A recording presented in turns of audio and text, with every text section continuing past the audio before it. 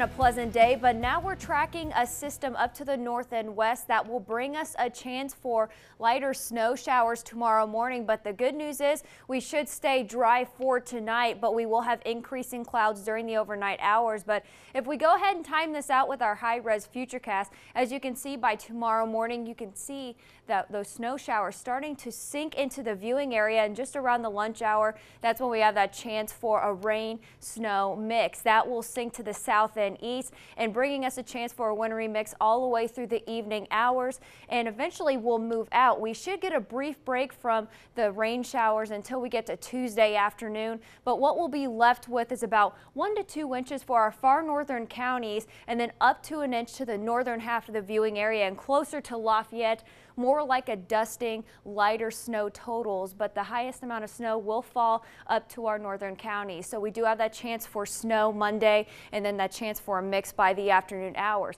And we're also tracking multiple rounds of rain showers and even a chance for some thunderstorms by Wednesday, and a roller coaster of temperatures is in the forecast.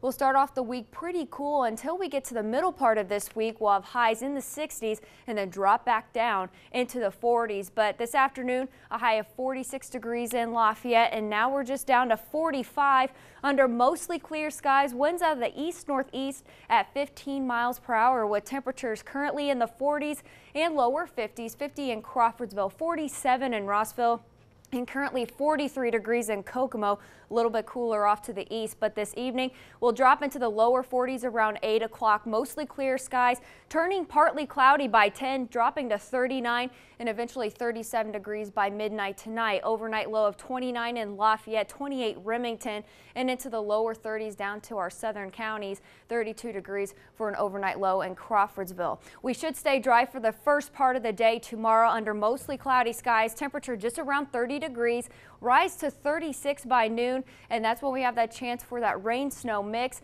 and that will stay in the forecast through the afternoon with a high of 39 in Lafayette, a bit cooler up to the north, 35 in Winnemac, and then 37 degrees for an afternoon high in Logansport. We will have a cool start to the week, just around 39 degrees Monday, rising to 48 Tuesday, and our warmest day next Wednesday, 62 degrees, and then we drop once again because of another cold front, 50 for a high Thursday, and then dropping right back down to 41 degrees by next Friday. But tonight we'll drop into the 20s again, 29 degrees in Lafayette, with increasing clouds, turning partly cloudy this evening, and then mostly cloudy overnight with only a high of 39 degrees tomorrow afternoon. That chance for a wintry mix, and then there could be 1 to 2 inches of snow possible for our far northern locations. Here's a look at our 7-day forecast. A chance for rain Tuesday, high of 48 degrees, 62 for a high Wednesday, a chance for some scattered showers and thunderstorms with a lingering shower possible Thursday, a high of 50 degrees. By Friday and Saturday, we should dry out with temperatures much cooler in the mid to lower 40s.